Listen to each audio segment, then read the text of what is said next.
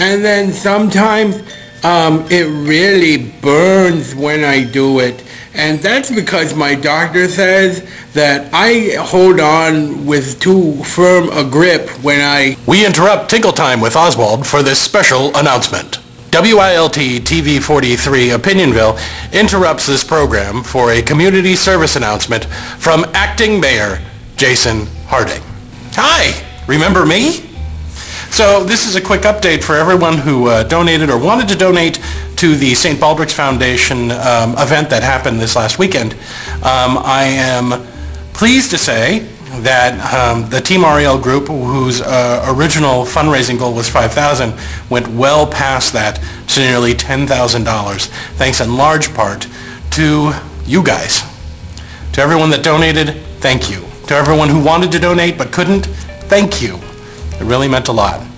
The event overall, which had a goal of $250,000, actually at current count was more than $230,000 and will hopefully close in on the overall goal as more and more of the monies are counted.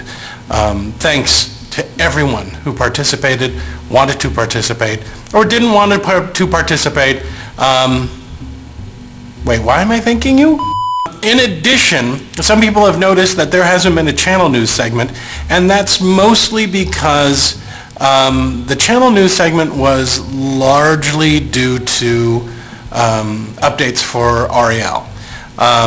Now that there aren't any current updates for REL, the channel news segment is kind of going through a retooling and may come back in a completely different form and probably with a puppet newscaster.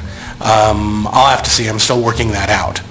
In the meantime, for people who want to look at this adorable face, I am going to go ahead and open myself up to questions from people who have questions about Opinion-Ville.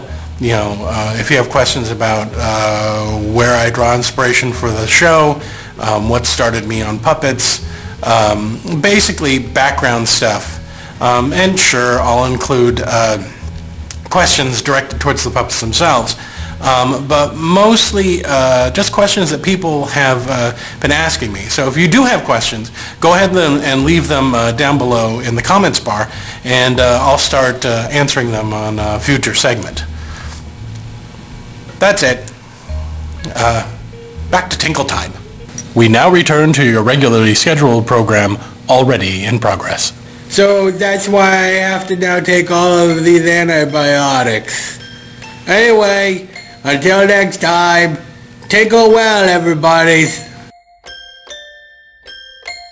If you got a problem, don't know what to do, Fundie Monster will pray for you. 'Cause Fundie and God are tight, together they'll set it right. Fundie Monster prays for you.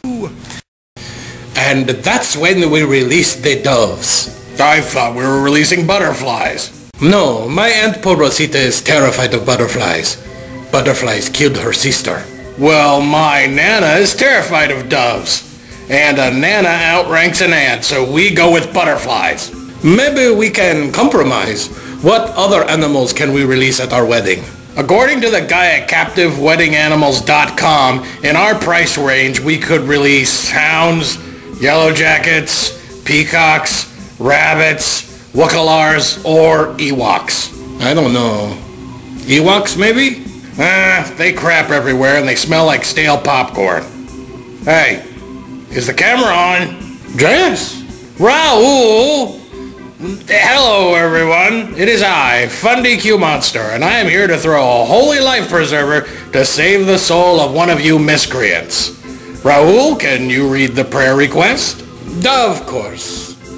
Today's prayer request comes from Duo Tonight, and he writes, Dear Fundie Monster, right after the holiday season comes the exam season, and I am wondering if you could pull some strings to help me ace all of my exams. In fact, maybe you could make everyone ace their exams. Any exams.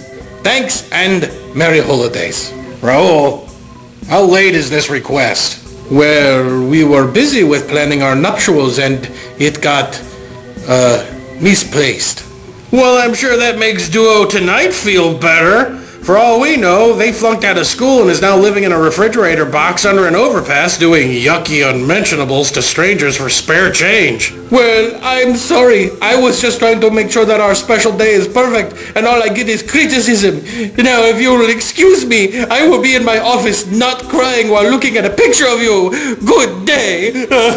Raoul, come on! Thanks a lot, Duo Tonight. Now I gotta spend all day cheering up a despondent fiancé. Anyways, let's get this tardy prayer over with. Don't worry, I'll make some adjustments. Hit me with that holy light! Hey God, it's me, after the M. There's this guy named Duo Tonight that needs your help because he's too dumb to get A's on his exams. Or he's lazy and doesn't want to study. Either way, I'm kind of late in this prayer, so maybe you could work something out to help him out school-wise. I know! Strike down all of his teachers or professors or whatever. Don't schools give you, like, straight A's if all of your professors are killed in a biblical fashion? I suggest a plague of boils. Haven't used that one in a while. Or maybe flesh-eating locusts. Or both. Anyways, thanks, God. Amen. There you go, Duo Tonight.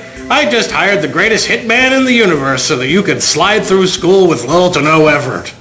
Now you can do all those things that other college kids do, like drink until you can't see, experiment with drugs, and have premarital sex with people whose sexual health is questionable. Wait, what have I done?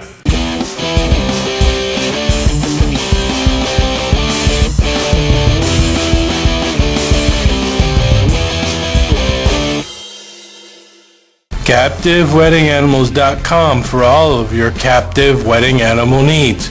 We have a wide selection of mostly legal animals for you to choose from aardvarks to zebras, from antelope to Laplanders. That's an animal, right? We've got buckets and buckets of animals that you can use to symbolize your spirit of matrimonial love. Go to CaptiveWeddingAnimals.com or visit our warehouse. We're located off Highway 24 on Bumfuck Drive. Just follow the smell. CaptiveWeddingAnimals.com, 'cause it isn't really a wedding until you let animals loose on an unsuspecting public.